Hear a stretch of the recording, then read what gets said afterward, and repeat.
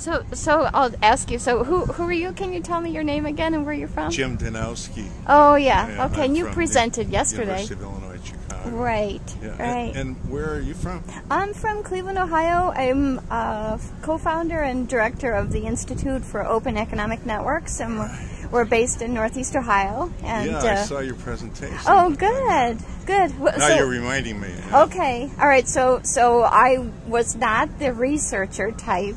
More of a practitioner, yeah. Where we've developed process and tools and different things to build communities and networks. I've done some things recently that would intersect with what you do. Good. Where, we should stay connected. To demonstrate how the Wayne State University hospitals are connected to community organizations in the metropolitan Detroit area, I took all the news articles from LexisNexis about Wayne State, and then I ran my proper non-extraction routine, and that pulls out not only the names of organizations but people and places, and then that file turns those long names into unigrams. What are unigrams? One string. Okay. So like community health organization would not be broken up in the analysis. It would be all together, community health organization, community_health_organization. I see. And so the network then that you get is of these organizations. I see. And you can see where your clusters of organizations are, and where you are relative to the organizations. Yes. What the most central organizations are. That would be very helpful, especially with the topic that you're focusing on. Healthcare is number one on everyone's mind.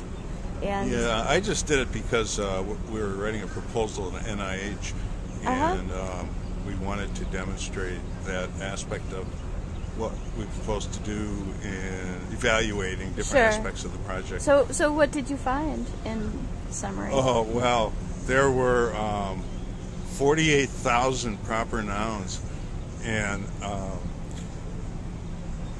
the network could have been run on 48,000 nodes, but it would be very difficult to interpret. Wow. So what I wanted is to have someone knowledgeable in the area go through and throw away all but the community organization names. I see. And that's in process right now.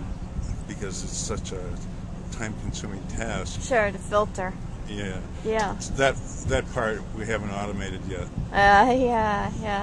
Yes. So, but if you know the names of community organizations that you're interested in advance, you avoid that step. Sure. You just load the names in, and it gives you the network among those organizations as represented in either the local press, like you can use a service called Newsbank, which gives you local newspapers, or you can use LexisNexis, which gives you all the major papers, or you can restrict it to, say, a particular metropolitan area.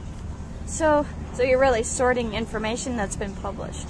Yeah, seeing how organizations are linked in the publications. Like, I see. Like how many times does community health organization appear with services for elderly? Sure. And where are they in the network? That sort of thing. Yeah, neat.